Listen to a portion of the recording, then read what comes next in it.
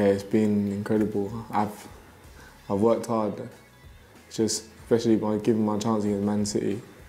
I didn't think it was going to happen, but manager just told me the day before and just put me in.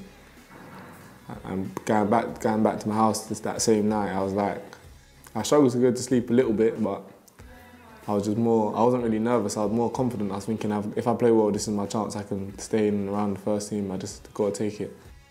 I don't know if I can describe. Before.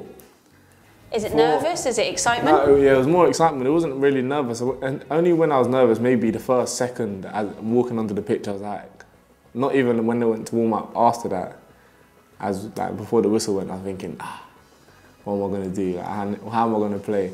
So I just telling myself, make sure the first thing I do is 100%, and then that will get me going from there. And I knew, so I'm playing against World Cup players that have won everything, Aguero, Sterling, players that are involved in a lot. I just knew I had to do well. Even though we lost, it wasn't a great result, but I think I did all right. For about 2 days, 3 days, I felt it, because I didn't want to lose that game at all. Well, I don't want to lose any game, but especially that game, Derby in the FA Cup. All credit to them, they are a great team, but especially the second goal, I reckon, not completely my fault, but I was involved. I should have overcovered more, but it happened. I learned more from that game than playing against City. It sounds bad, but I definitely learned more.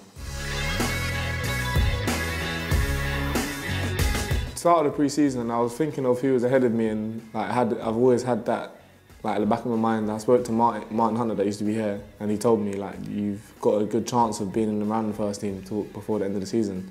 So from then I thought I'm going to work as hard as I can. Then it got, as time went on, I was scoring in the 18s, then went up to the 23s, playing well, and just got given my chance.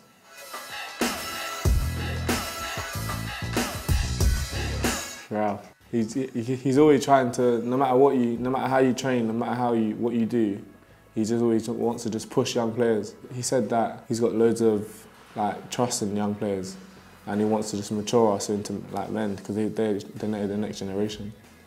This club it's wonderful. Everything they do and how they do it, Southampton has really pushed me, and here I feel like I'm able to push harder and harder and show my experience that I feel like I'm more of an experienced player. Because they say you've got wonderful talent, but just make sure you always use it. Yeah, they almost sort of put their arm around you. And yeah, they're more they're pushing me. Even on the pitch, like Højbjerg, he makes sure he knows I understand. He just wants me to be on it all the time.